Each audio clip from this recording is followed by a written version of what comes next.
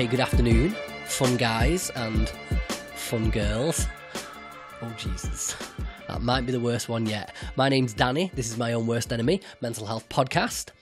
Right, okay, just a quick update, right? So regular listeners will know that I've been sort of moaning about car issues for like the past month and a half, right? So just in case you don't know, right, 7 weeks ago, my car broke down, yeah? I had to buy a new one. Just regular listeners are going to be like, oh, Jesus, not this again. Yes, this again, right? So my car broke down. I had to buy a new one, right? I got stiffed by the used car salesman, spent 1,500 quid on a new car, and it broke down the next day. So I spent the past month and a half shopping for a new car and keep running into all these scruffy, dodgy used car salesmen trying to have my eyes out, selling me all these dirty rust buckets, right? So anyway, right, finally got a bit of revenge. Okay, so other day found a car, nice car. It's a Jaguar S-Type, or Jaguar, as our American friends say. So, yeah, S-Type, leather seats, mint condition, all the electrics and that. Just it's gorgeous. Okay, and the guy, he was working off this like tiny little lot. I think he's just got started. I don't think he was having much luck selling it, and he just sort of wanted a quick sale so he could sort of bring in some new cars or whatever.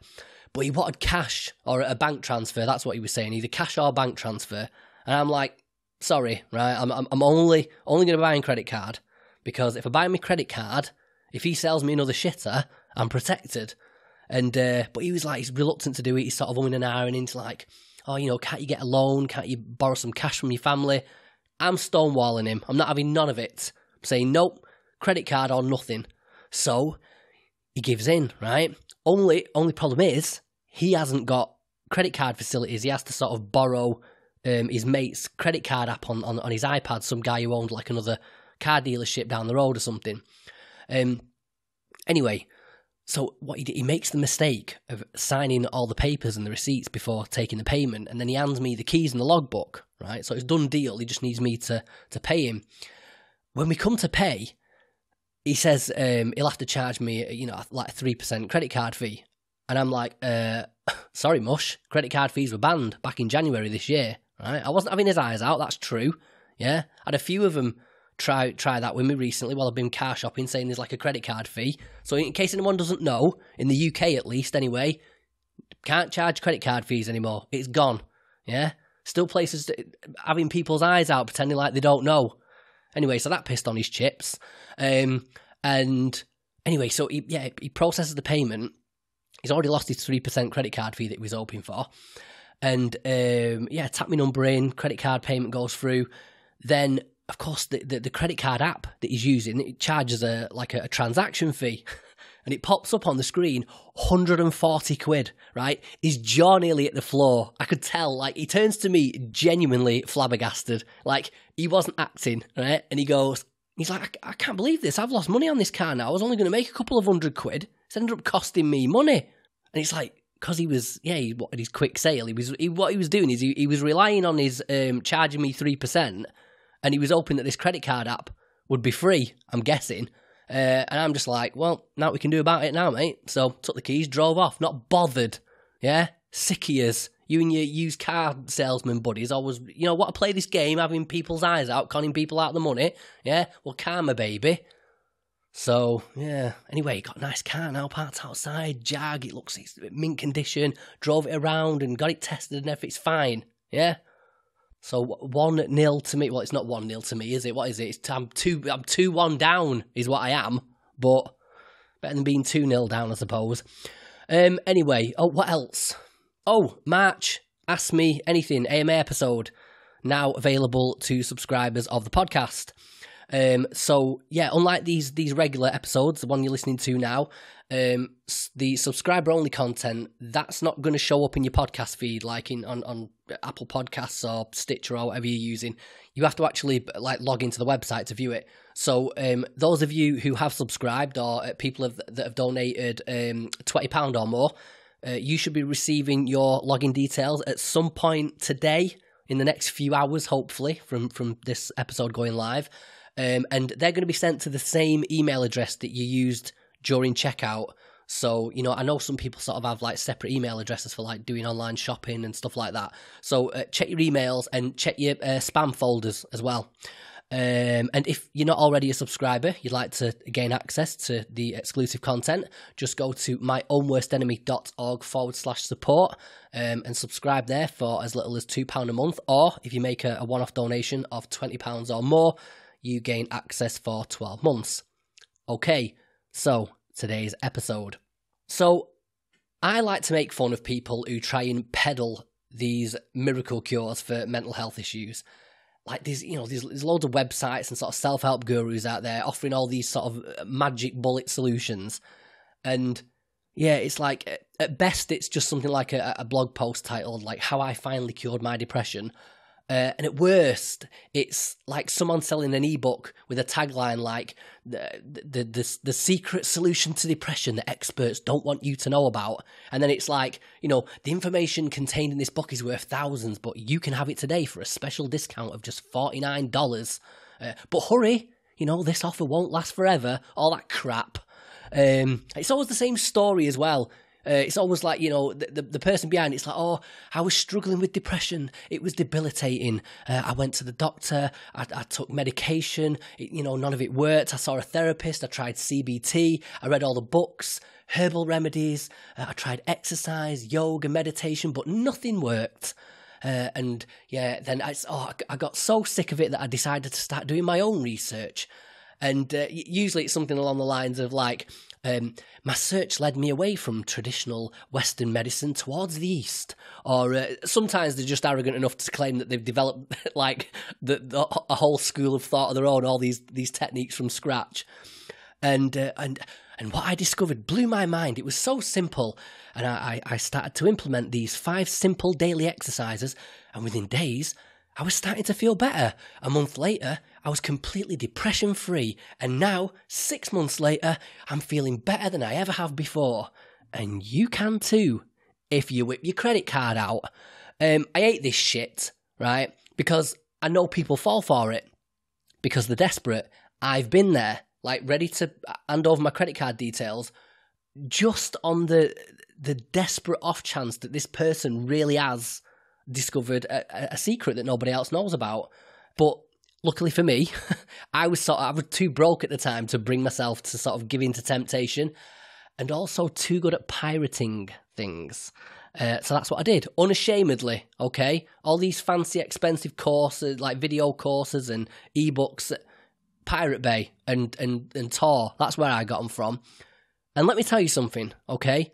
More often than not, all these snake oil salesmen and women, all they're doing is taking well-founded concepts and exercises from the likes of like CBT and acceptance and commitment therapy, giving them a new name, yeah, a different name, putting a different sort of conceptual spin on it, and then pretending like they came up with it. So like instead of exposure therapy, they'll call it bravery training, or instead of like progressive muscle relaxation, they'll call it like dissolving trauma. And it's ridiculous, okay? Pro tip, yeah? There is nothing you're going to find in any of these secret courses that isn't already written in some form or other in books like Mind Over Mood by Greenberger and Podesky, or Get Out of Your Mind and Into Your Life by Stephen Hayes. The first book is like full of CBT exercises. The second one is acceptance and commitment therapy. You're not going to find anything in any of these fancy, expensive courses that isn't in those 2 books. I promise you. I've been through them all, okay? And you can get both those books for like a tenner on Amazon. So, yeah, as far as I'm concerned, the concept of a miracle cure for depression has always been sort of justifiably ridiculable. Is that a word?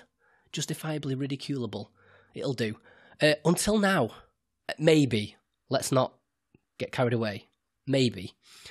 And of all the things, right, that it could have been, right, of all the posh-sounding approaches that have been developed for depression, anxiety, like Freudian psychoanalysis, cognitive behavioral therapy, solution-focused brief therapy, neuro-linguistic programming, humanistic integrative psychotherapy, psychosynthesis, Transactional analysis, yeah?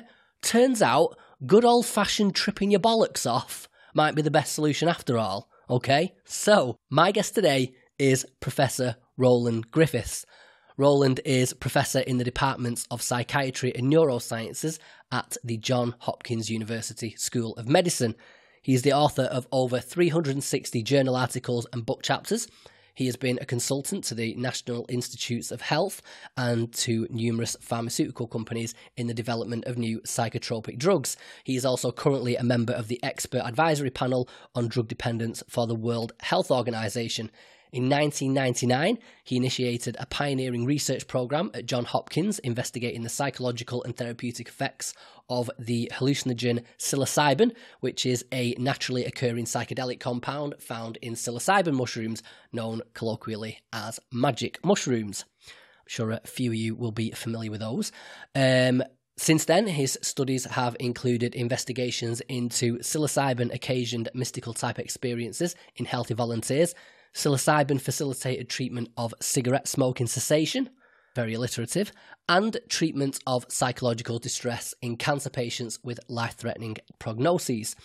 In today's episode, we explore the origin and history of psilocybin research, what it looks like to experiment with psychedelics in a clinical setting, the nature of the hallucinations experienced by participants, and the potential for psilocybin to produce long-term clinically significant reductions in depression and anxiety, along with increases in quality of life, life meaning, and optimism with just one single dose. As always, you can find the show notes at myownworstenemy.org/podcast. And without further ado, what I want you to do now is sit back, relax, close your eyes, turn your attention inwards, and please enjoy my conversation with Professor Roland Griffiths.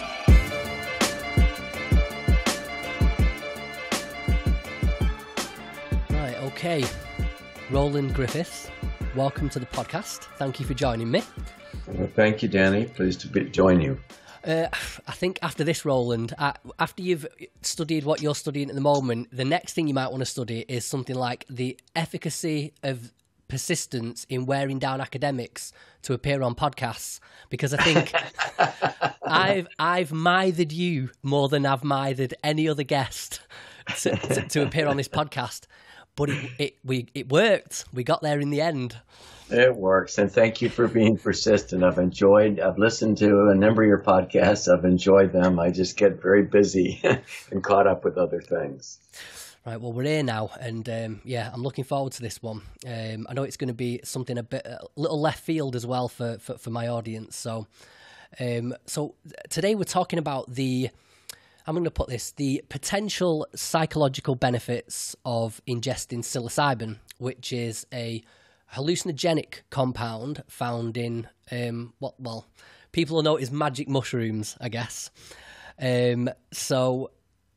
Okay, so I first heard of you through Tim Ferriss on the Tim Ferriss podcast. And so I think through him, I mean, his podcast's one of the biggest ones in the world. And so I think a lot of people will know who you are already and about the research you're doing. But just for the people who don't know, if you could just tell us a little bit about you, who you are, what you do, and give us a sort of like a nice broad overview of like what exactly it is we're dealing with here. Then we can sort of like cherry pick different aspects to elaborate upon. Okay, well, so I have a Ph.D. in psychopharmacology. I've been a professor in the departments of psychiatry and neuroscience at Johns Hopkins in Baltimore, where for more than the past 40 years I've been studying mood-altering drugs, primarily drugs of abuse, but psychoactive drugs. About 25 years ago, I took up a meditation practice. And that got me very interested in the nature of altered states of consciousness and the potential for transformative change that can come out of some of those altered states of consciousness. At the time, I was doing work with a variety of mood-altering drugs, like I said, mostly drugs of abuse. And I, but what happened was I actually became fascinated with the process of meditation and that process of self-exploration. And I started reading the literature on meditation and comparative religion and trying to understand this field that I really had, very little personal affiliation and exposure to previously. And as I got more deeply into that, as in a path of self-discovery, if you will, I became reacquainted with this older literature with the classic psychedelic drugs like psilocybin or LSD or DMT and the claim that these drugs under appropriate conditions could occasion some of these altered states of consciousness that really were of so much interest to me. And of course, this now was mid-1990s when research almost worldwide had been shut down with the classic psychedelics for several decades. Your listeners, I'm sure very well may remember that the psychedelic drugs like LSD and psilocybin and the like became quite popularized in the late 50s and in the 60s, and actually had been a real focus of interest and research attention back then. And then we had the phenomena of the psychedelic 60s and Timothy Leary, who initially initiated a very programmatic approach to studying these compounds, but very quickly departed from that, and really, in a sense, gave the psychedelic research a bad name insofar as he became a proponent for widespread use with his tune in, turn on, and drop out saying. And of course, he and Richard Alpert, who later became Ram Dass, were terminated from Harvard at the time.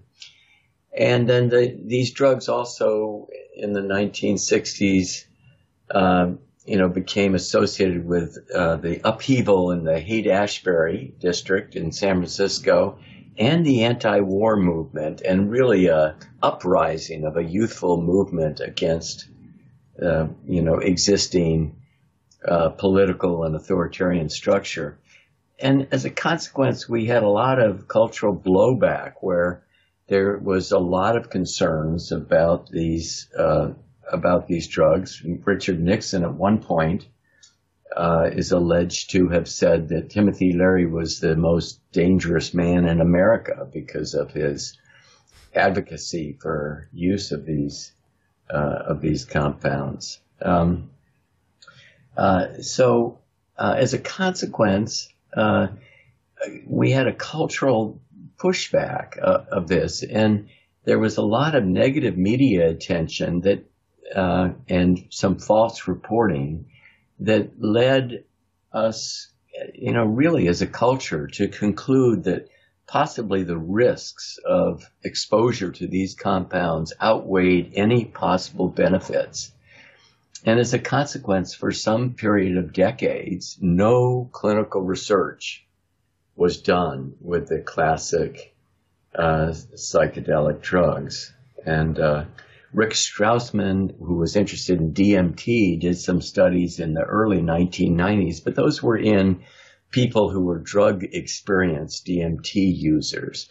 So by the time I became interested in this, and this was about 2000, it had been decades since there was any approval, at least in the United States, to administer these compounds to healthy volunteers who were drug naive.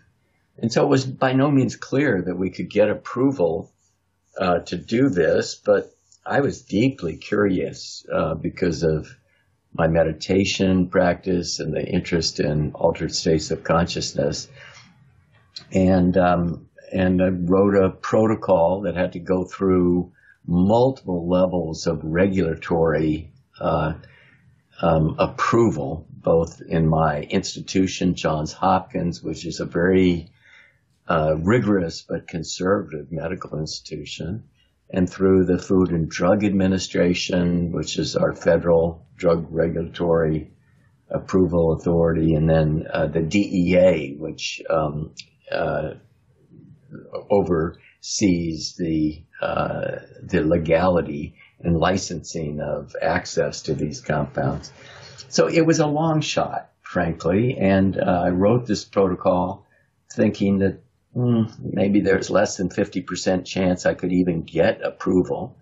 But we did, and we ran this first study, and I went into that study, I have to say, as somewhat of a skeptic. So there are those who have had prior experiences with these classic hallucinogens that have strong and very often positive feelings about what they can do.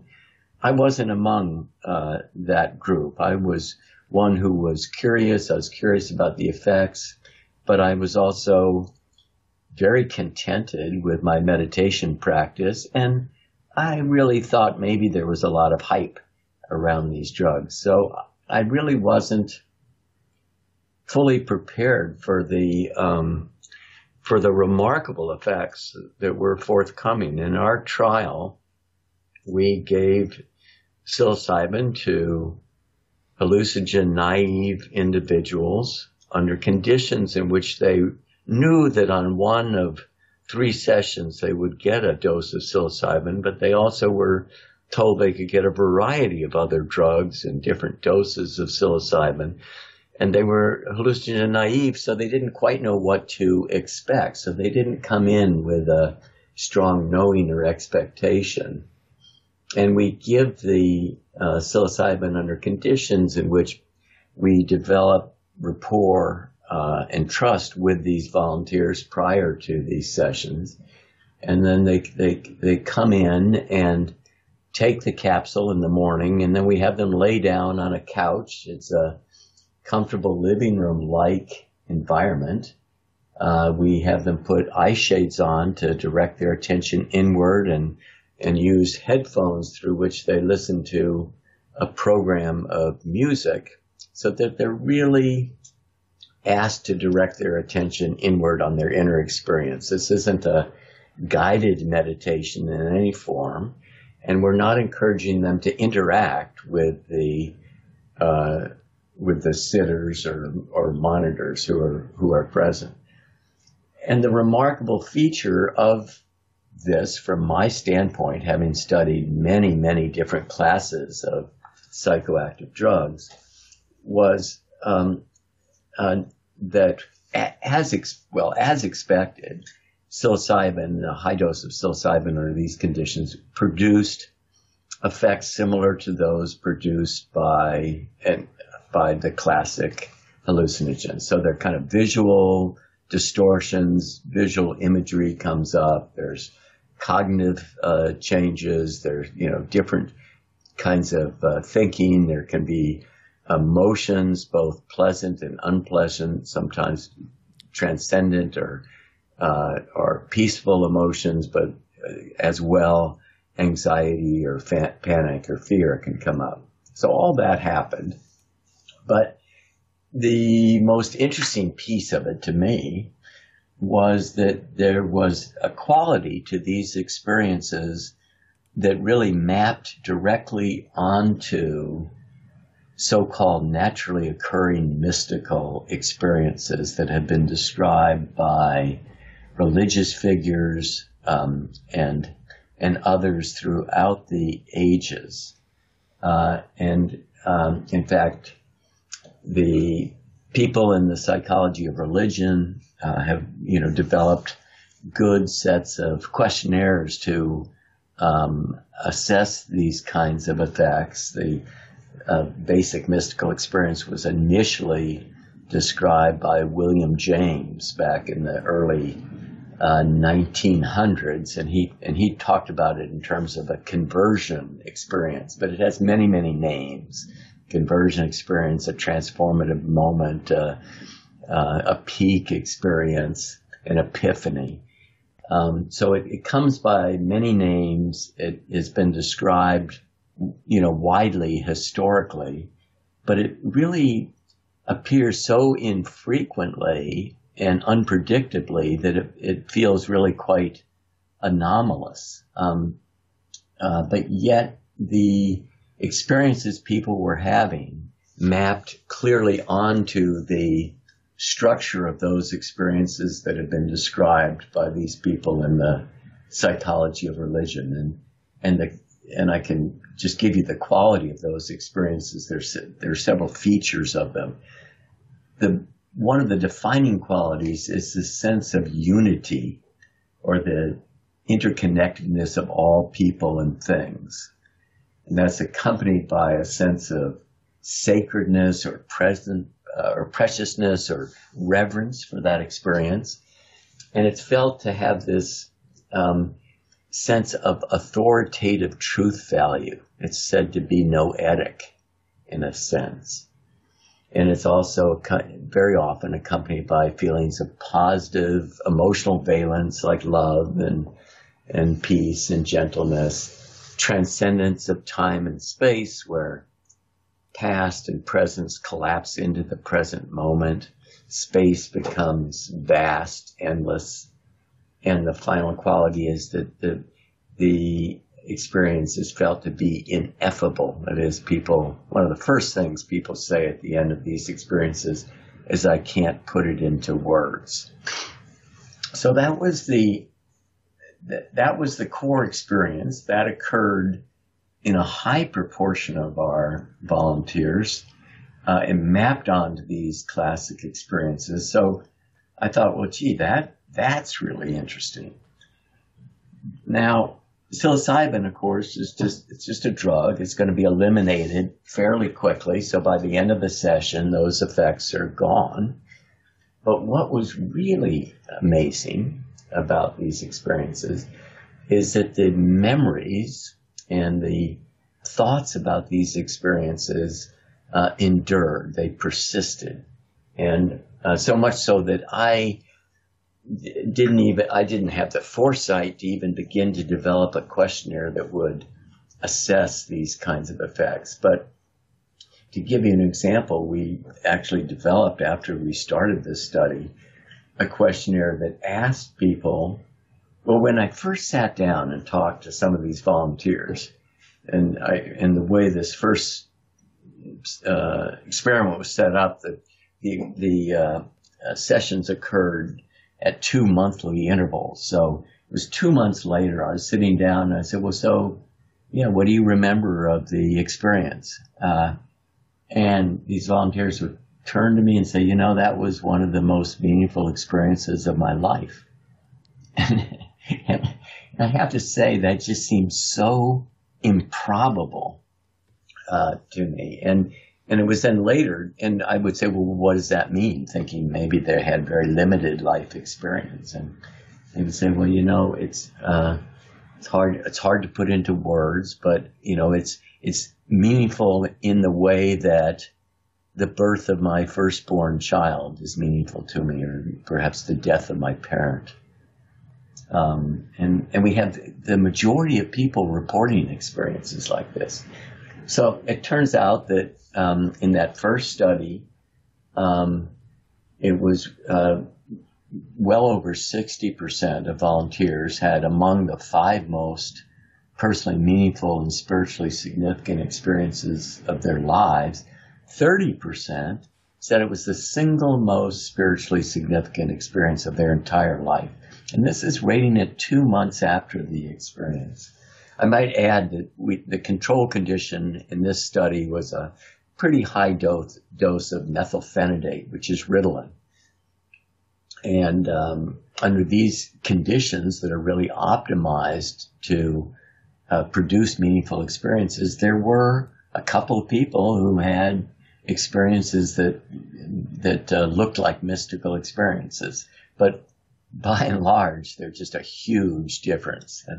And we've done any number of studies since then that really shows that this is pharmacologically specific, it's dose dependent, and it's a very robust and reliable scientific finding.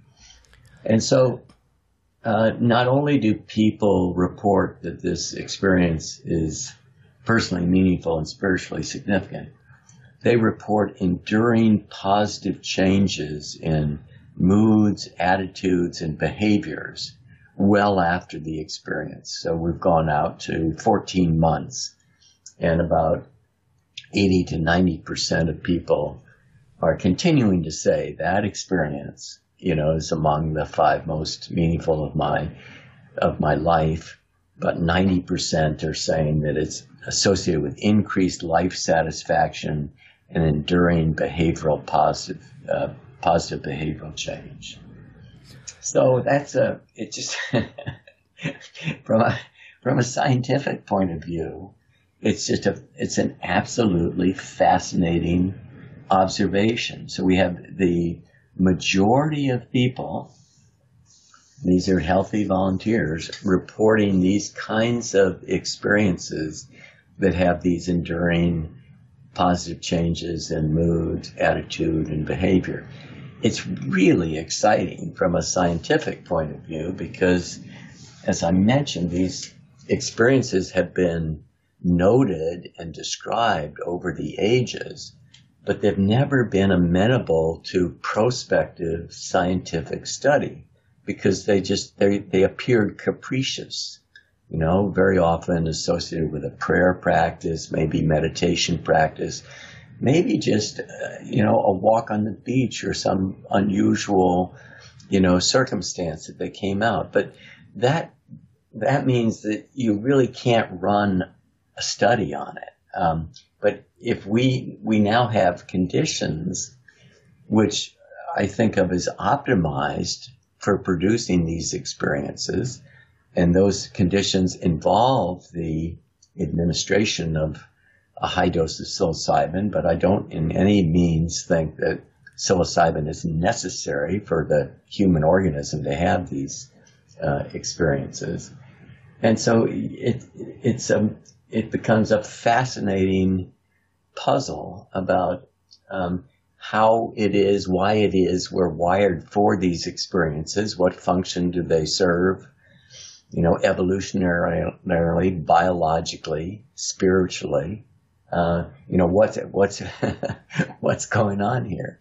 And then there are a whole array of, therapeutic applications. There are kind of neuroscience questions. There are questions about the basic biology of human consciousness that can be addressed by working with these compounds. So there's a lot of research to be done. Right, Roland. So we've got plenty to work with there. I think I've just been sitting here sort of jotting down the questions that have sort of naturally arisen out of that introduction there, and we've got plenty to unpack here. So yeah, well, our interest is sort of I'm primarily interested in its application to things like treatment-resistant depression and a little bit of the work you've done on addiction as well. I think that's quite interesting.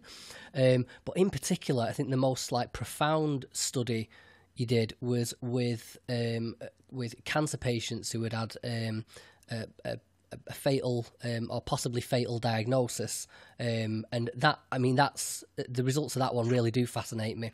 But we'll get to that.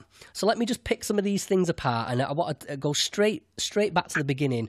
And I've got to ask you, it's a very so your interest in I'm interested in your interest in psychopharmacology in the first place.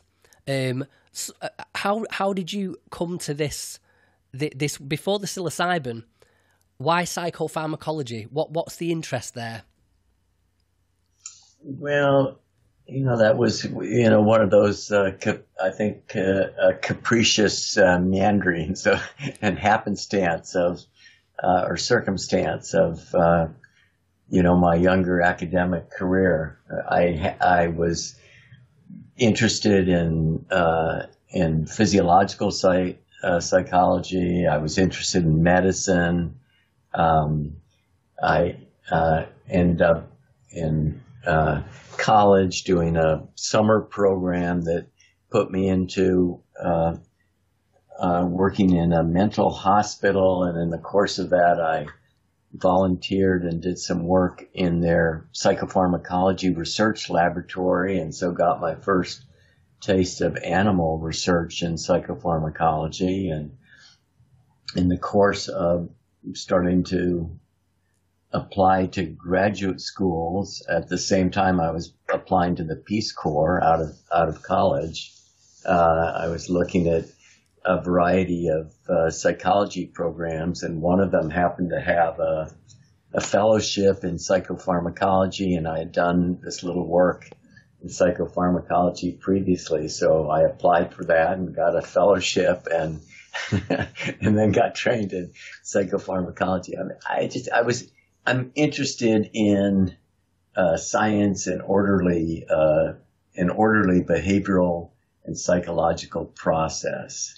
And so that training that I got at University of Minnesota in pharmacology, and it was the experimental analysis of behavior, which is a very systematic way of looking at behavior.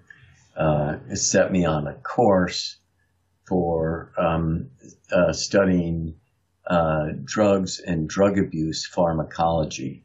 And the National Institute on Drug Abuse has really been my home research institute throughout my career. I've had grants continuously from the National Institute on Drug Abuse, and so I've been very interested in the development of methods to measure and assess abuse liability of drugs. I spent a couple of decades splitting my time between animal research of models of addiction as well as human research and models of addiction.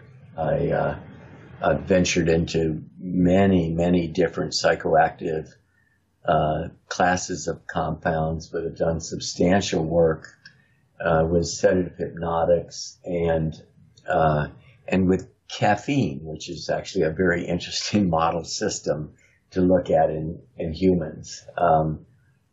So that was the background I had in going into this. I established myself as an expert in developing methods to test novel compounds for abuse liability. So I was well acquainted with clinical trial methodology. And so when it came time to ask a question about the subjective effects and consequential effects of something like a psychedelic, I think I was as well prepared as I could be. Only these drugs hadn't been studied in decades. Yeah, but I mean, you see, that's the other thing you mentioned as well. Sort of this kind of this hard science side of looking at the chemical side of the human experience, I guess. But then you mentioned this sort of foray into meditation and a journey of self-discovery, which is sort of the seeds of the complementary side to this idea to the concept of psilocybin. And so I'm wondering, do you mind sharing what that was? Why did you get into meditation? What was this self-discovery, this journey of self-discovery? What prompted that? Well, yeah, that's an interesting question. So I guess, I was always been curious about the nature of consciousness and the nature of mind. And even back in graduate school, in Minneapolis, there was a meditation teacher in town, and I became interested in learning about meditation and went to several classes, and immediately I recognized that the language system that was being used to describe what was going on in meditation didn't fit at all with what we knew about physiology and neuropharmacology. I mean, they talk about chakras and these subtle energy channels and moving energy through the chakra system, and I couldn't map that onto any of my physiology classes. But I think I was also, and I also was being concurrently trained very rigorously in the experimental analysis of behavior, which is really the Skinnerian approach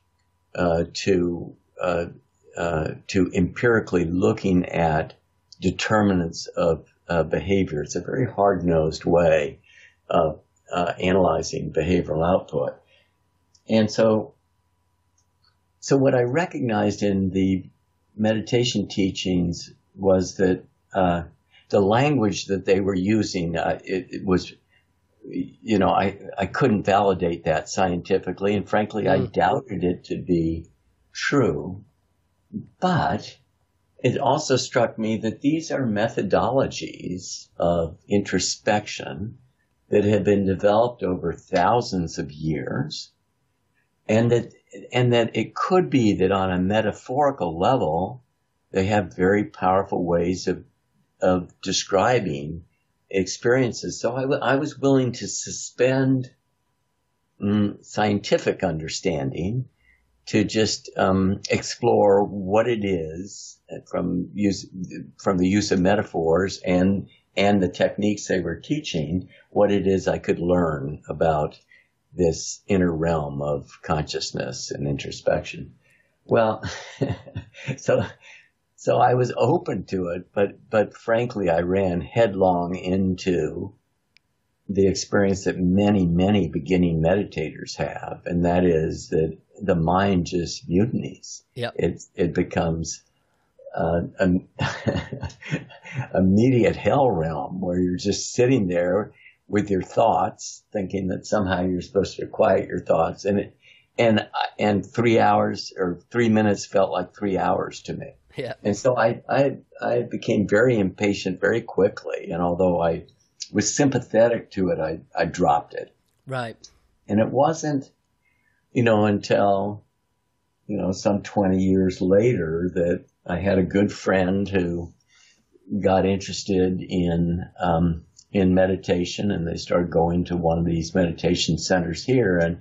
And so I went back and tried again. And I can't tell you what was different. I can't tell you whether I'm different or the teachings were different or I was more open, but there was something that opened in that experience. I engaged with it in a way that I go, this is interesting. Yeah, there is something really interesting here. And I kind of suspected that to be true, but I hadn't encountered it before. Have you had any kind of what you'd consider like a spiritual experience through meditation? Yes. Oh, yeah. Yeah. I think I'd be surprised if many people who spent much time in meditation didn't. It's initially very difficult to. Do you have a meditation practice, Danny?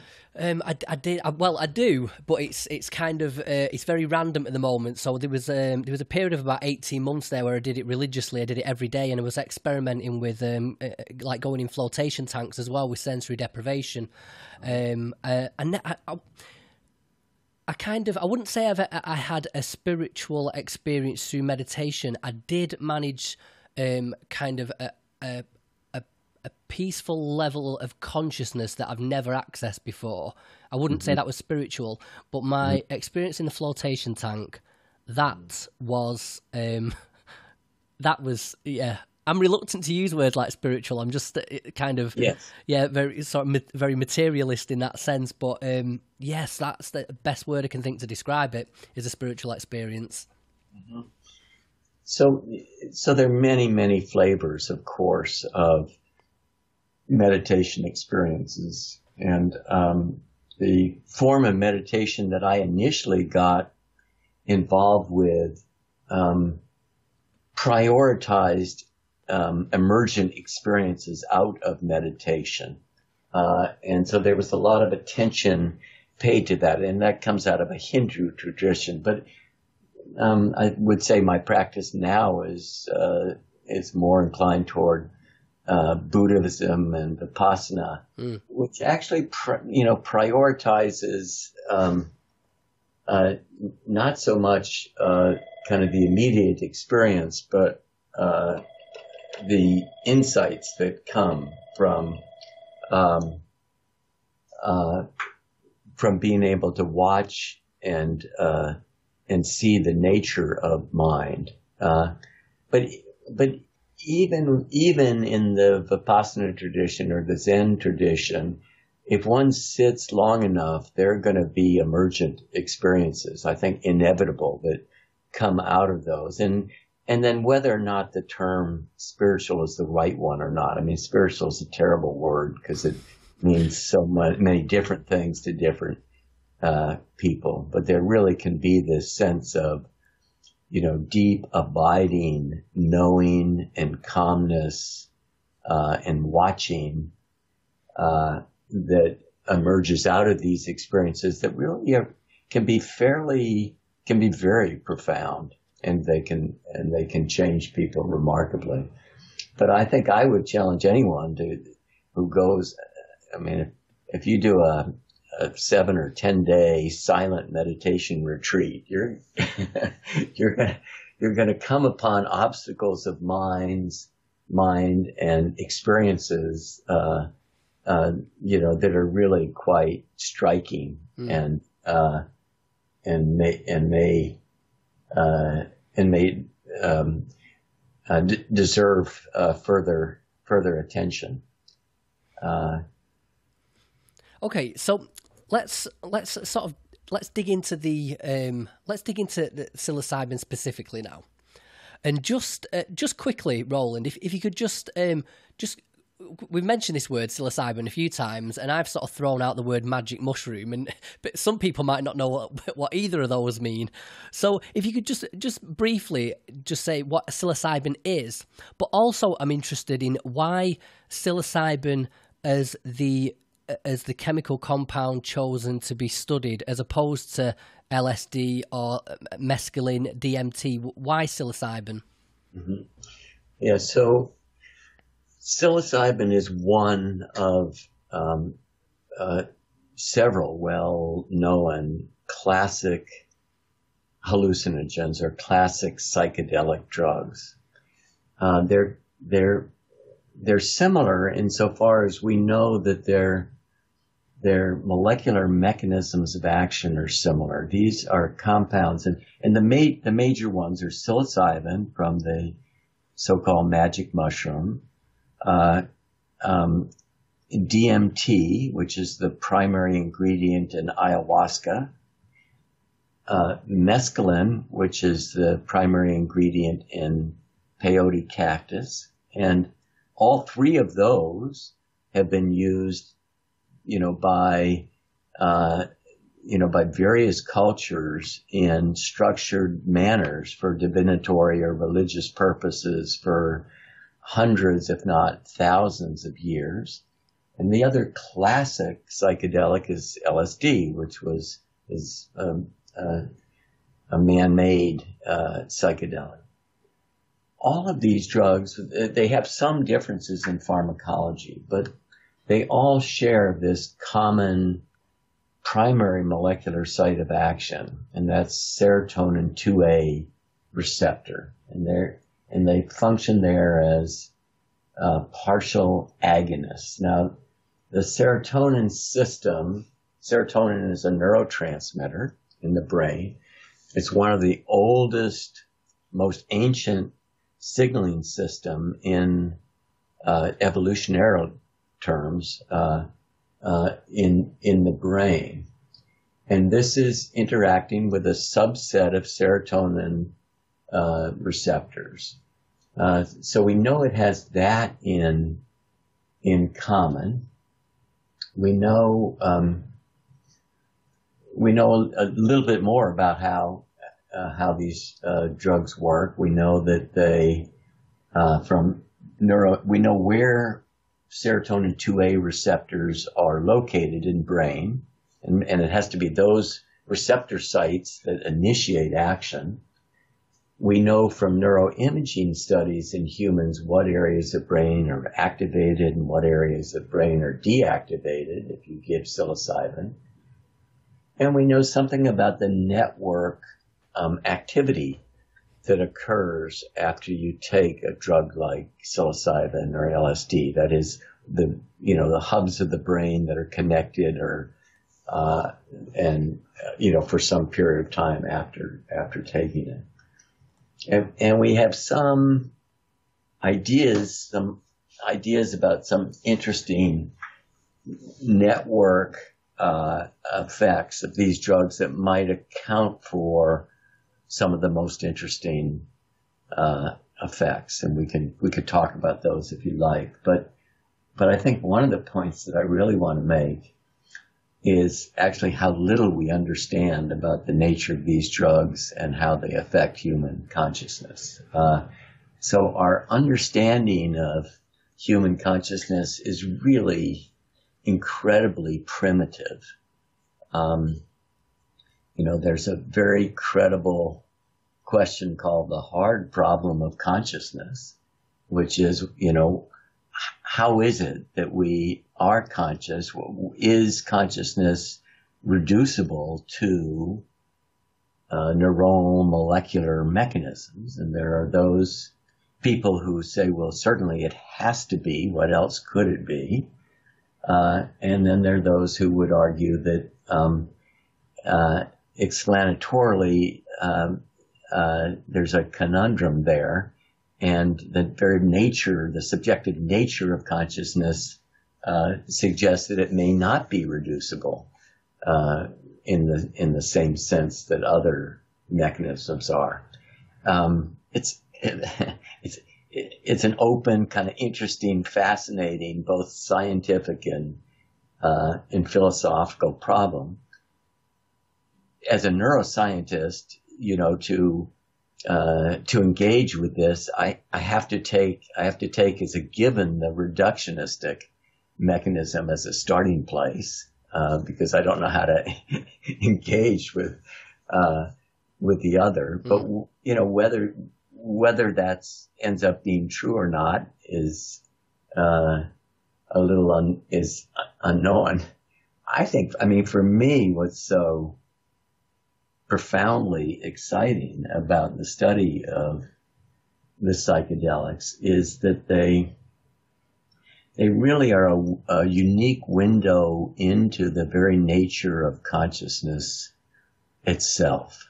The whole contemplation that we are these evolved organisms that have become aware that we're aware. We have this self-reflective capacity to recognize that the lights are on, that we're awake. And in fact, it's only our own felt experience that we can validate. That's all we know, actually, is that we're conscious. And we can't know that of anyone else. We can infer it, but there's something so profoundly interesting about the nature of these experiences as it shines a light onto that very mysterious question about what it is that we're doing here. Why are we here? It's the existential core of the human dilemma. Why are we here? What happens when we die? What's going on here anyway? Yeah, is it the nature of the experience of psilocybin that makes it more clinically significant than maybe DMT or LSD, or is it safer? What's the reason for I mean, did you choose to study psilocybin, or was it, when you first conceived of this idea, was it just hallucinogens in general? But yeah, why psilocybin? That's what why psilocybin? Yeah. Good. Okay. So let's see. Psilocybin had just had a number of features about it that recommended it as to us as among the most scientifically manipulable psychedelics available. So psilocybin has a duration of action of 4 to 6 hours, which is substantially longer than DMT, which if DMT is given intravenously or insufflated, it just lasts just minutes. If it's given in the form of ayahuasca, it's you're just degrading its metabolism, and that's pharmacologically that's not a very good experimental approach to things, because you're looking really at a drug interaction and a metabolic interaction. So it has a duration of action 4 to 6 hours, whereas mescaline and LSD have durations more on the order of 12 hours. Wow. And just from the clinical management point of view, if you're going to bring someone into the laboratory, 4 to 6 hours is tractable. 15 minutes is probably too short, and that's the clinical hunch of that. It's just you're up and down so quickly that it's more difficult, we think, to extract the kind of information that comes out of a psilocybin experience. Although would be very eager to work more closely with DMT, and then LSD and mescaline. Just the duration of action is just exhausting, and it'd be exhausting, for the volunteer and for our clinical guides and for our medical coverage. And then the other, one other thing is that psilocybin really had a reputation of being easier to work with than LSD. There seems to be a higher rate of adverse events with LSD, but I'm not certain that would be true if given under, clinically managed conditions, but it had that reputation. But I think most of all, the thing that recommended it over LSD was no one knew how to spell it. And so it didn't have the cultural baggage that LSD had. And that in fact was critically important when we initiated these studies, because we knew we were going against a strong cultural bias that had already demonized these substances, and we didn't need any of that extra baggage to be dragged in. Yeah, you did mention before about you thought it was like a flip of a coin whether you were actually gonna this was going to be accepted by the ethics committee. Yeah. I know it's probably pure speculation, but why do you think it got accepted? Well, I think a number of reasons. I think one is we had a very credible application. We're coming out of a major medical institution, and the investigative team was well credentialed. We were cautious in what we were proposing, and I think enough time had gone by since the anxiety of the 1960s that the reviewers at the FDA were willing to take a fresh look at that. And that would have been true also of our review board at Johns Hopkins. I'm actually very proud of Johns Hopkins as an institution, because it would have been easy for an institution to take a look at a proposal such as we put forth and said, you know what, the potential public relations risk doesn't outweigh the potential benefits. We should just kill this. And, and Hopkins prioritizes science and rational decision making. And the institutional review board passed our protocol up through administrative channels, lawyers, deans, everyone getting second opinions. It got sent out for external reviewers. So it got scrutinized really tightly, but it did not get pushed back for political reasons. And that turned out to be exactly the right decision. We now have treated over 300 people, had over 600 sessions. We've developed a fairly large safety database, and now other institutions, both in the United States and in Europe and UK, have come online. They're doing research with psilocybin. There are some clinical trials now underway and being explored for registration trials for treatment of mood disorders with psilocybin. So there's no question that our IRB and our ethical committees made the right decision, but it wasn't clear at the time that they would do so. So I'm very gratified that they did. What was how did you make the connection to apply the potential of psilocybin ingestion to depression?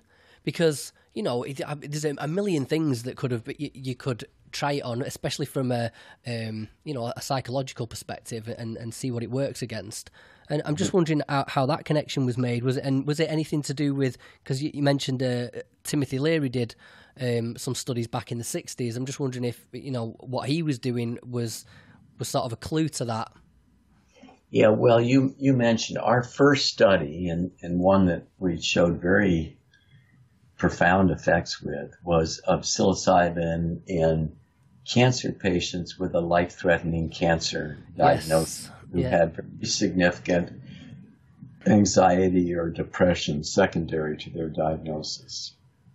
And so we ran a clinical trial and published that in 2016, and NYU ran a parallel study showing very similar results. And what we were able to show there is that a single dose, high dose of psilocybin given to these individuals had really quite profound effects of the type that I'd already described for the healthy volunteers, but with a concomitant substantial decrease in symptoms of anxiety and depression.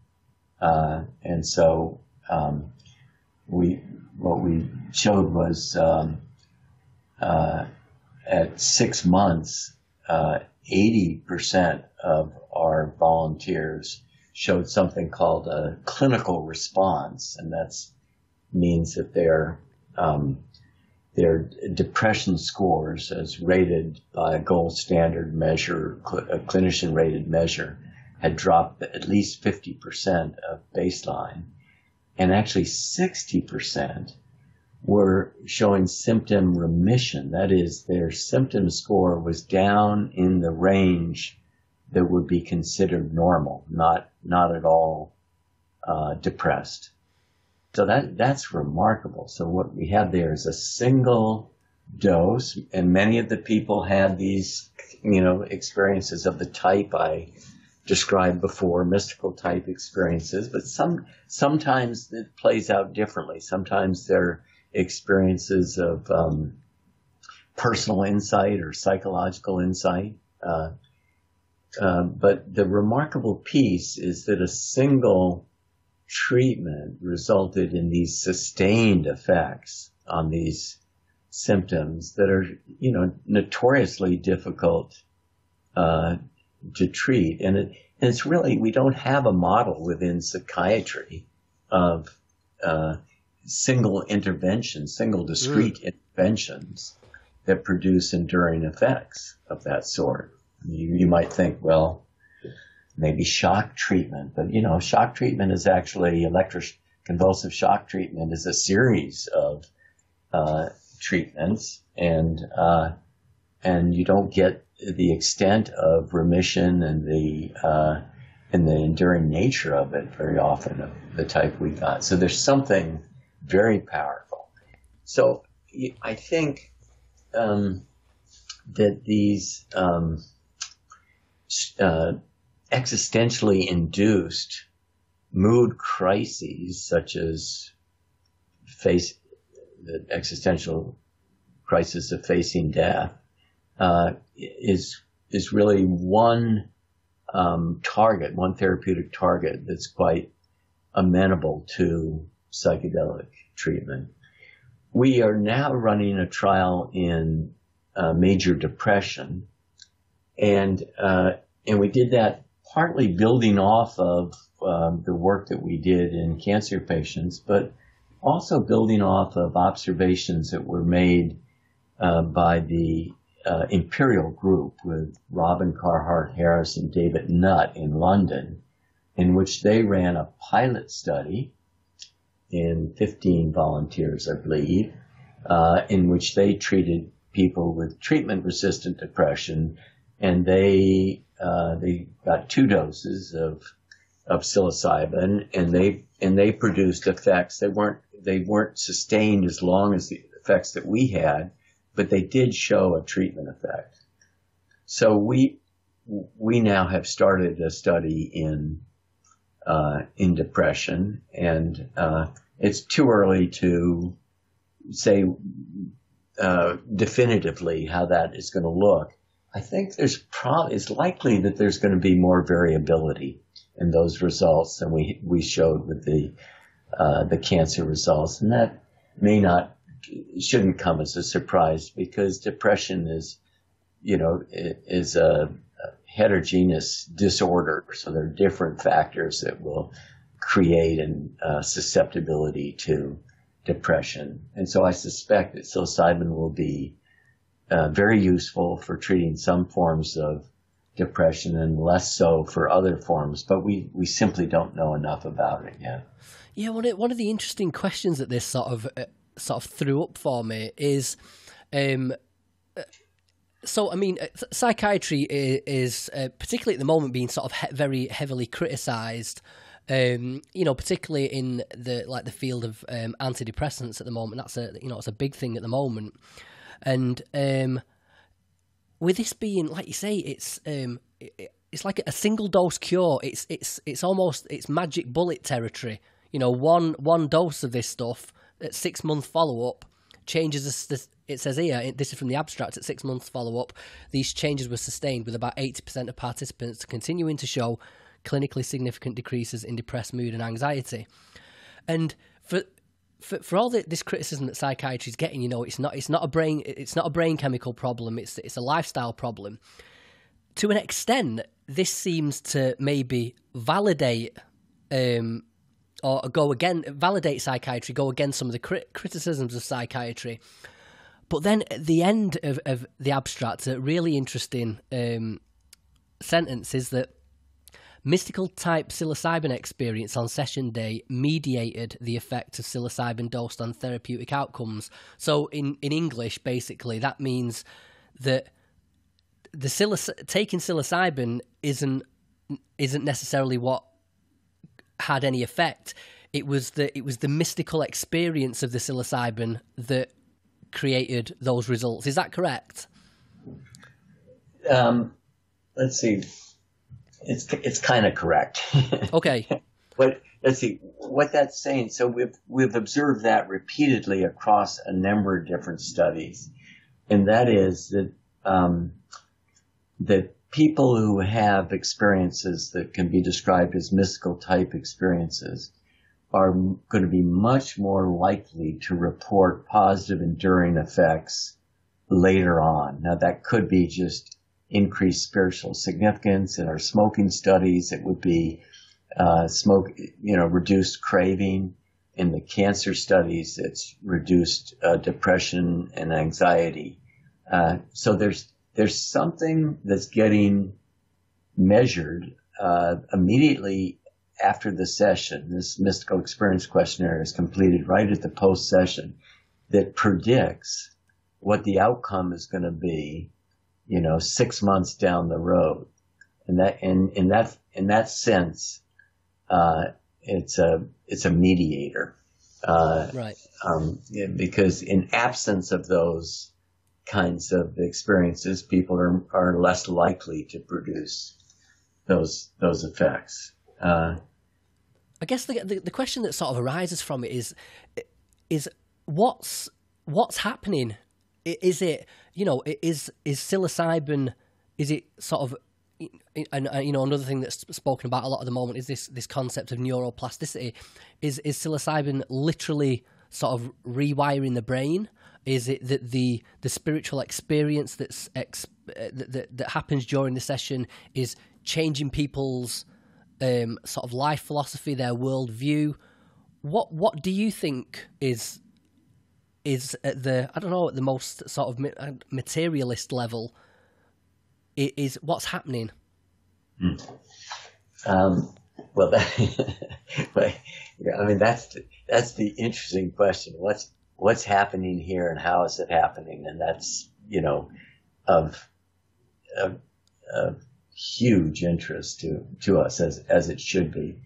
And the answer has to be or is very likely going to be it's all of these things playing together. So certainly there are effects of psilocybin on brain acutely, and the very fact that people have enduring memories of these experiences means that something has been changed in brain. So there's something going on there. Now, one of the kind of interesting hypotheses, has to do with network function. And so one of the interesting stories that's told about psilocybin based on this early neuroimaging work is that the Carhart-Harris Imperial Group has shown that psilocybin and LSD administered acutely decreases activity in something called the default mode network. And this is a brain network that's active when you ask people just to be quiet and sit at rest. Don't do anything.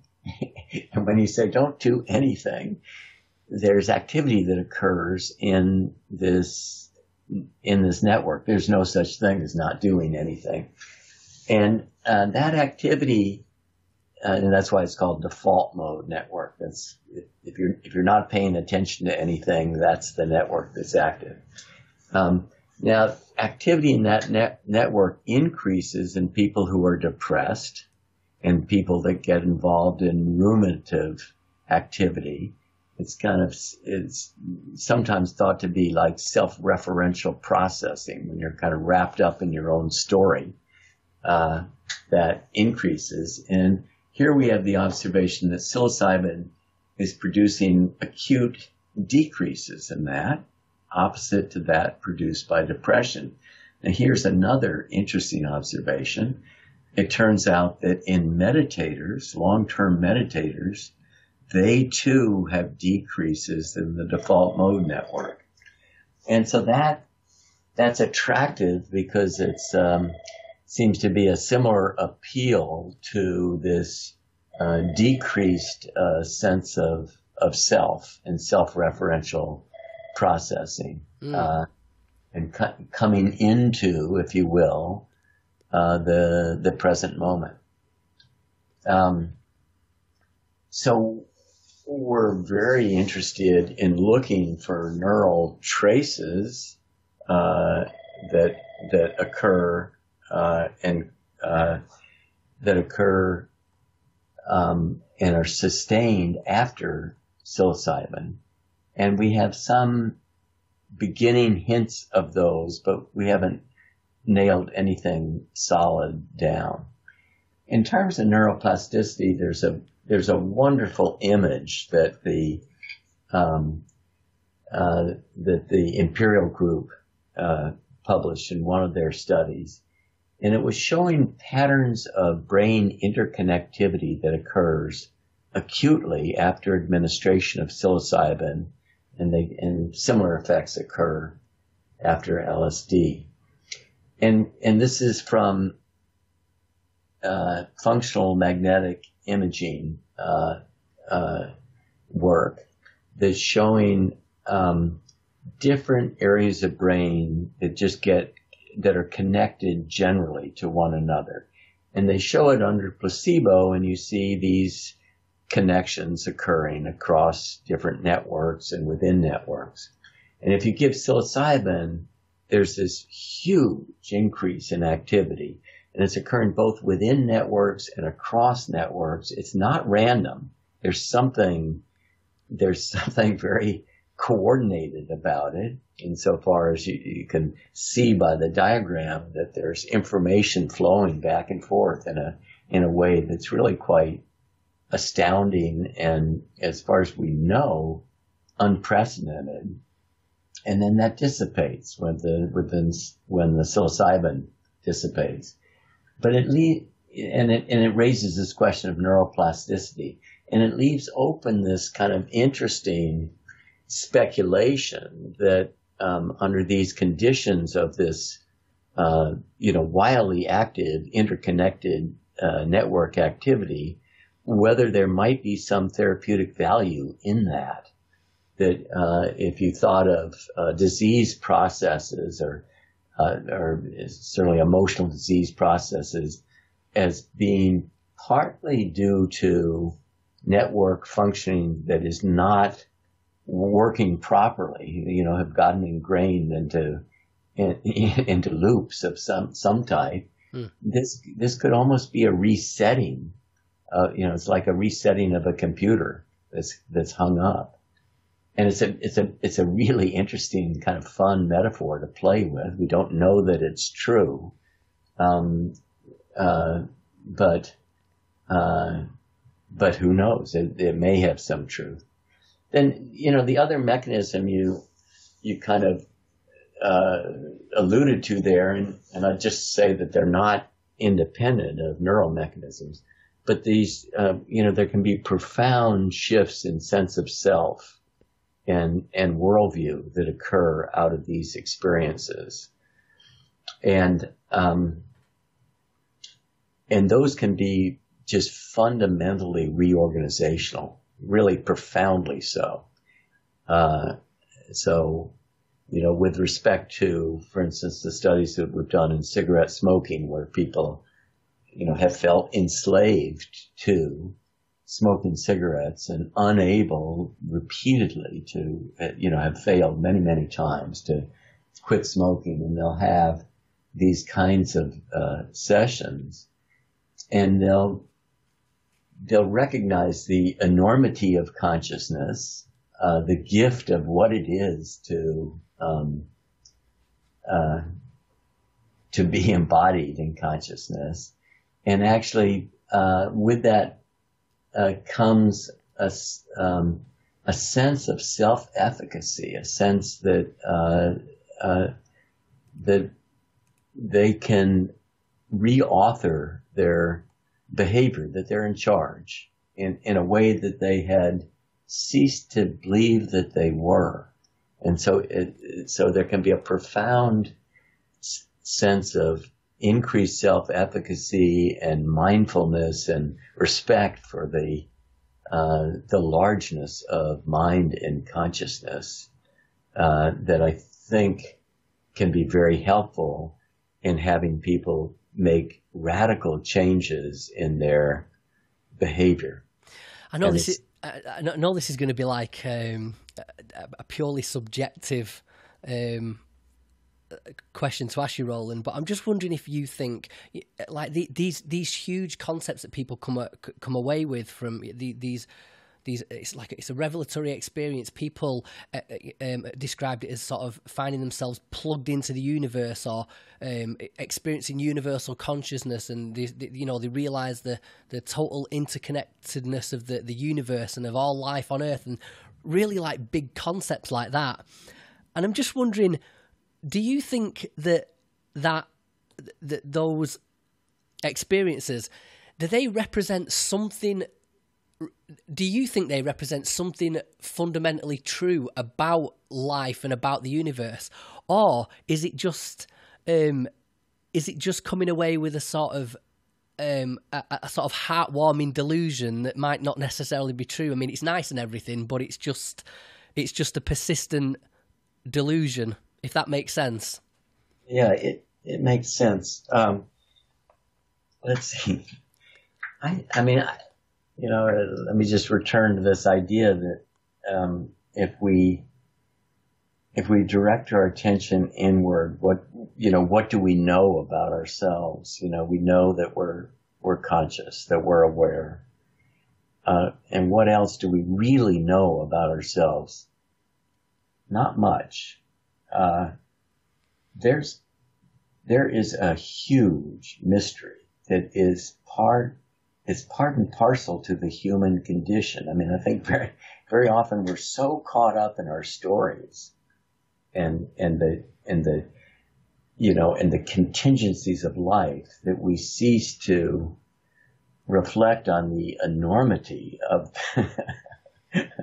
of what it is that we're facing. There's a huge mystery here, and I'm at a loss to understand how anyone could actually sincerely take time and contemplate that and not be bowled over or baffled or marvel at what it is, what this gift is that we have been given to be conscious. And that seems to me, it's so part of the very nature of the human condition that it doesn't seem an illusion at all. I mean, and you don't have to believe anything. This isn't about believing in karma or God or anything other than taking a close look at your own experience and going, wow, this is pretty amazing. And from that, for me, what opens is a sense of a deep sense of gratitude that I've been gifted this experience. And I think if people reflect on, contemplate, spend time with that sense, they're changed fundamentally by that. So is that an illusion? I'll ask you, what do you think? I don't know. To be honest, it's one where, I mean, a question I was just sort of formulating in my mind then was, I'm interested in whether these, like, so people that are, reporting the significant decreases in depressed mood and anxiety and a deeper sense of meaning in the life. Is there any sort of follow-up to see if people change their lifestyles as a direct result of that, or do you just know anecdotally that maybe tends to be the case? Because I guess one thing that might separate it from being like a delusion is if people take the, and this is going to sound very judgmental of me, I'm going to be careful here, but if people, they take the psilocybin and they feel this deeper sense of meaning and appreciation, but these are people, if they've been experienced depression, and I think it's fair enough to say that more often than not, depression is something that develops from the outside in. It's a lot to do with people's circumstances. One of the common criticisms of antidepressants is that they tackle the symptoms and not the cause of whatever the depression is. And so I guess if, maybe you have your psilocybin experience, but then you go back to your life with, the world looks brighter and you appreciate your existence more. But if you're still in a miserable job, or you're still with a partner that's maybe not the best, maybe that'd be a sense of delusion. But, if actually you come away from that experience and it makes you realize that you need to change certain aspects about your life, and you need to get rid of that partner that's not good for you, and you need to get rid of the job that's not healthy for you. And I'm just wondering, I think that would maybe be a way of separating the two for me, but I'm just wondering if even anecdotally, whether these experiences do tend to change people's, not just the thoughts, but the behaviors as well moving forward. Yeah, the answer is absolutely yes. Right. So our hardest evidence there is the addiction protocols, because that's assessed behaviorally, right? And in our pilot study in psilocybin and smoking addiction, which you may know has a abominable rate of abstinence, we had 80% abstinence at 6 months, which is just unheard of. So, that's a very hard and fast outcome measure. Yeah.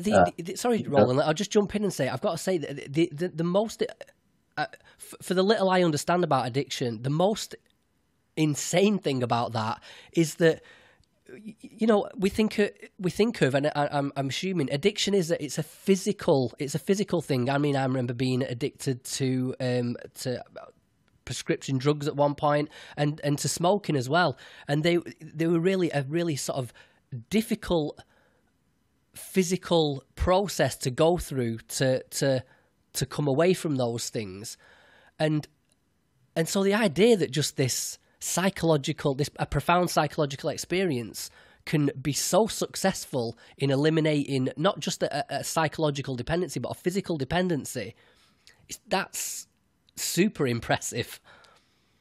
Yeah, well, I mean, and don't forget, Alcoholics Anonymous was founded by Bill Wilson on the basis of an experience of this sort. It was not hallucinogen induced, but it was during DTs, but he had a profound awakening experience. And, and that's embedded within the 12-step program, because there's references, I think, among 6 of the 12 steps back to higher power and some, sense of something beyond oneself. So yeah, these would appear to be powerful interventions for the addictions. There's work going on now with alcoholism that looks very favorable, and with cocaine dependence, and that's also looking very favorable. In terms of other kind of hard behavioral outcome measures, in several of our studies in the healthy volunteers, we do telephone ratings with community observers. That's friends, spouses, family members, colleagues at work, asking them, has this person changed their behaviors? And what we're looking for is, have they changed in ways that they say they're changing? In other words, is this just self-talk? Are they delusional? Or are they really making changes? And those all show changes in the same direction. So wow. Independent observers are saying, yep, this person has changed in those directions that they're saying they're changed. We've also done a study of psilocybin in beginning meditators, looking at some gold standard measures of trait changes. Traits are, it's measured by a questionnaire, but it's a higher hurdle to cross than simply reporting that you're changed. And these trait measures were change in the same kinds of directions toward pro-social behavior, forgiveness, increased gratitude. So our interesting behavioral targets, will include the addictions. We're interested in eating disorders. There are other kinds of behavioral outcome measures that are going to be defined very rigorously behaviorally. but I have no doubt that these kinds of experiences are going to be germane to that. I mean, if we just rewind this to the beginning, where we talked about, who had made observations of this sort before, William James in his Varieties of Religious Experience was talking about these experiences in terms of conversion experiences. And so he was putting it in a religious context, but think of the behavioral changes that occur in a conversion experience where someone is an alcoholic and they have a come to Jesus experience and they clean up their entire lives and become model citizens and husbands, and they've changed really radically, and they would attribute it to this kind of experience, and then they would have explanatory explanations that go beyond that, and we don't know how to interpret that. I mean, these experiences aren't incompatible with those levels of explanations, but those don't fit easily within our scientific frame. So I'll leave those aside. I've got to say, you see, I know that, from experience, this conversation we're having now. So, I mean, I did an episode just recently on a sort of a therapy that's being, a form of psychotherapy that's being studied at the moment called method of levels. And it's only really, it's being exercised at the clinical trial level in universities where it's being studied, and sort of experimented with at the community level. So it's very, in other words, it's very hard to come by. And I had quite a profound experience with just one session of it, and I spoke about it on the podcast. And then a lot of people were getting in touch saying, "Oh my God, how do I access this?" Now I can imagine people are going to listen to this and the sort of results that we're talking about here, and especially people that are really sort of in the midst of a deep depression. The idea of a magic bullet that's just going to take all that away is super tempting. And, I think you mentioned like John Hopkins is sort of the center of the universe when it comes to this sort of research, or so it seems to me. And I think you mentioned that you've only studied, was it about 300 people? So this is super, super rare. And members of the public are going to be like, where can I get this? And when they realize it's not freely accessible, the obvious temptation is to think, well, they mentioned magic mushrooms, maybe I should give that a go. And I just wondered if you could address, both elements of that really, like when can people expect this to be more sort of easily accessible? And what would you say to people that are thinking, well, if it's not accessible, I'm just going to go and give it a go myself? Yeah, well, so let me start by just addressing the risks. So there really are adverse events associated with psilocybin and the use of psychedelics. Fortunately, in our clinical experience, when we screen people and prepare them, and we exclude volunteers who we think might get into trouble with them, we do not have enduring adverse events. But if we've run a large-scale survey trial in which we asked people about their single worst experience, most difficult or challenging experience, having taken psilocybin mushrooms. And this was about 2,000 people. And about 60% said it was in the top 10 most challenging experiences of their lifetimes, and 10% said it was the single most challenging experience of the lifetime. So these were not easy experiences. 11% put themselves or others at risk for physical harm. About 3% were physically violent. 3% ended up in a hospital or an emergency department. 10% had adverse psychological symptoms that lasted over a year, and 8% sought professional help. So these are people who had difficult experiences, felt unbalanced by those experiences for over a year and sought out professional help for treatment. So I think, and we had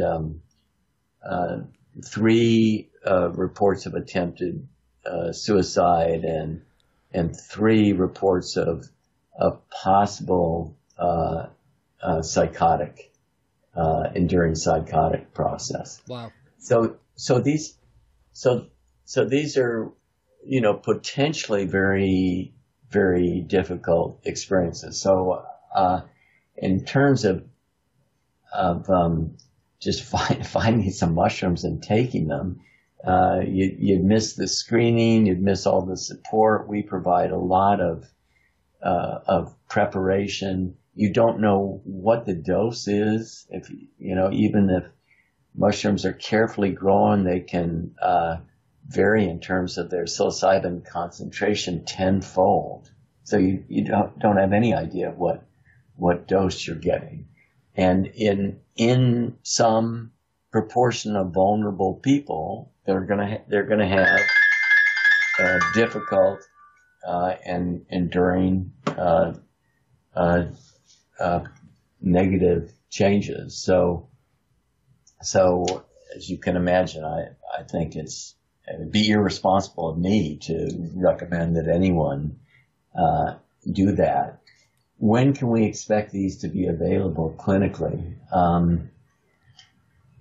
Well, right now there are a couple of groups that are approaching both the Food and Drug Administration and the EU Regulatory Drug Agency, seeking approval of trials to test psilocybin in depression.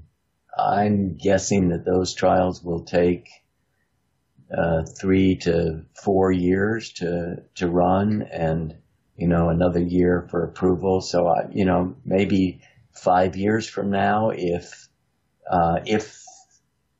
psilocybin under these conditions is shown to be efficacious, and if it's not derailed by some other kinds of findings, it might be available clinically. But there's I don't see any near-term immediate path for approval. Yeah, I think you might find a bit of opposition from the whole psychotherapy industry as well, because you threaten to just bring all that down in one fell swoop. Very often these experiences open people up in a way that they actually become much more interested in their psychodynamic interior process than they ever were before. So it's not uncommon for, if we have just healthy volunteers, to have an experience of this sort and then want to learn more about meditation or other introspective conditions, or want to explore psychodynamic issues within their own histories that they've never really contemplated. They're recognizing the complexity of psychology and consciousness in a way that perhaps they had papered over before. Okay, so we're coming up on 90 minutes now. Have you got 5 minutes for me to just run my quick fire questions past you that I like to close all my interviews out with? Sure. Okay. So, so let's start with this one. Do you have you got any book recommendations? And it's either on this topic or just anything else that you feel would be of value to the listeners. Well, I think on this topic, Man's Search for Meaning by Viktor Frankl is a fascinating look at the nature of these kind of existential questions. Yes, brilliant book. Been recommended. You might have actually made that the most recommended book now, I think. It's come up a few times, that one, and I definitely agree. That's one of them books I sort of have to revisit every now and again. I'm also reading a book right now, Yuval Noah Harari, Sapiens, which is absolutely fascinating. That's a brief history of humankind that I recommend. Okay. Well, as always, I'll include them in the show notes. Have you got any books of your own, Roland, that you'd like to give a plug to while you're at it? No, I don't. Oh, you've got to get around to that. That you're the go-to guy on this subject. You could make a fortune on writing a book about this. Well, we have so much interesting data to write up that I think that's where my time should be spent. Okay. Right. If you could have unlimited funding to research anything you liked, however niche or bizarre, what would it be and why? Oh, it's the nature of consciousness for all the reasons that we've just discussed. I think that's the skeleton key into the human condition. Do you think that's an answerable question? Do you think the right sort of research or the right amount of funding could lead to an answer to that? I don't know. That's that hard problem of consciousness. Maybe not, but there are these convergent methodologies like psychedelics, like meditation, all our brain imaging methodologies, there's going to be different kinds of electrical brain stimulation. I mean, this won't be limited to drugs, surely.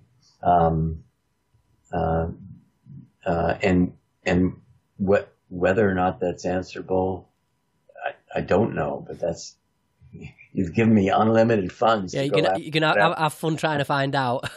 Yeah.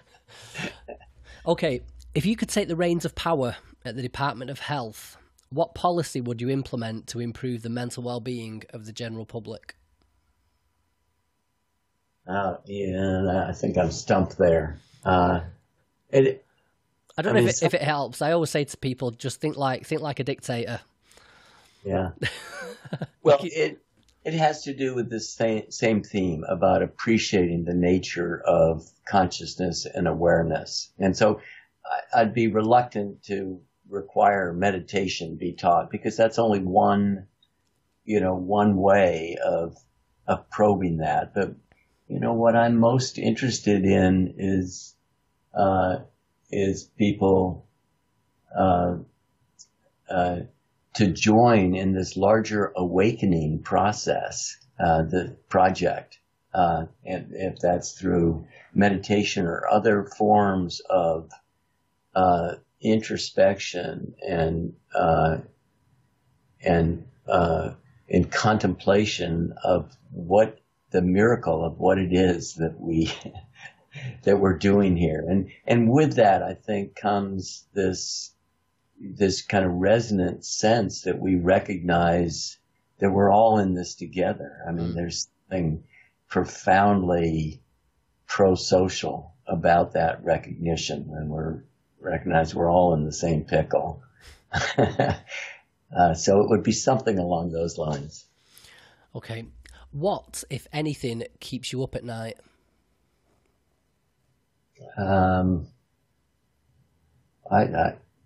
Nothing. I'm always envious of that answer. It doesn't come up very often, but when people say that, I'm like, oh, really? I do the worrying for you, Roland. What's the best piece of life advice anyone has ever given you?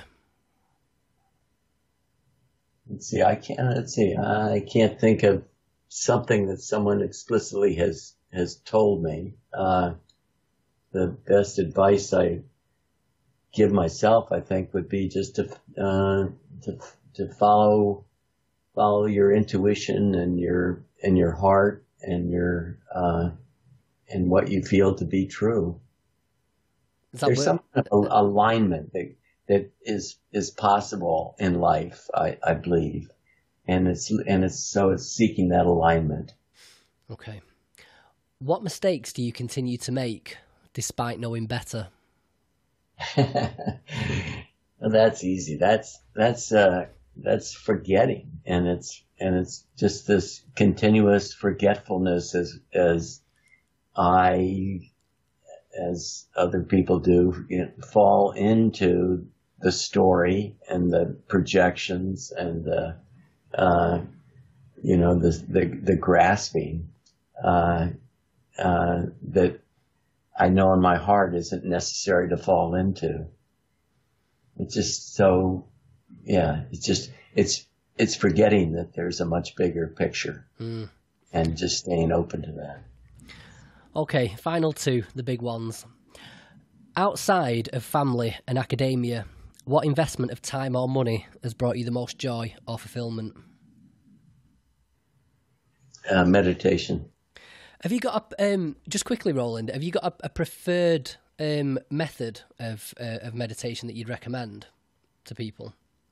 No, my practice has changed over time, and so I'm not locked into any tradition or even any specific set of understandings.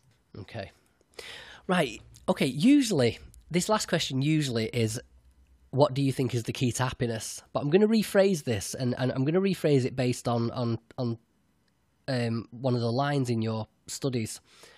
And this was again, we studying the cancer patients.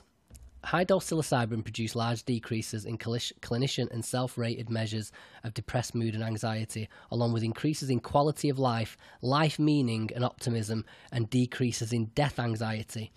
Now, I was watching a video on Jordan Peterson, the Canadian psychologist, on YouTube, and he was talking about you in this study. And he said that one of the implications of this finding was that it seems that increasing the meaning in your life will result in a decrease in death anxiety. And so I'm going to rephrase that question from what do you think is the key to happiness to what do you think gives life meaning, or just at a personal level, what gives meaning to your life? Well, at the risk of just sounding like a broken record, I think it's this core mystery of what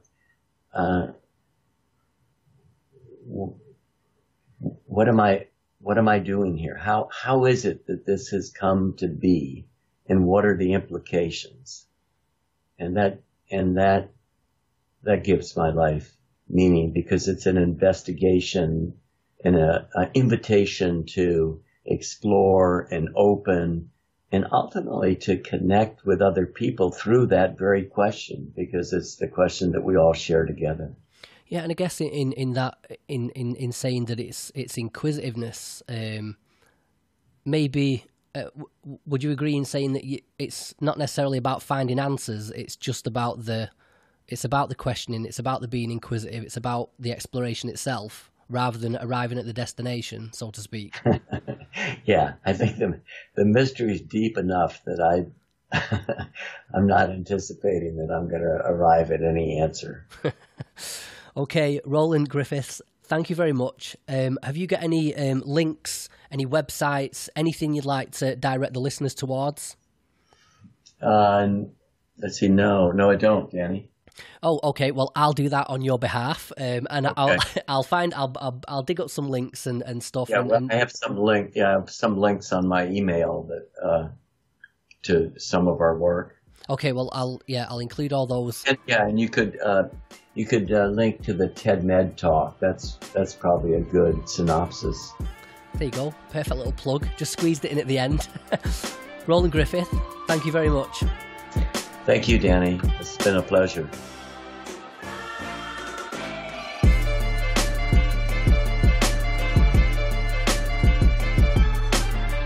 Okay, folks, if you enjoyed this episode or you're enjoying this podcast in general and you'd like to help support it, there are a number of ways you can do so.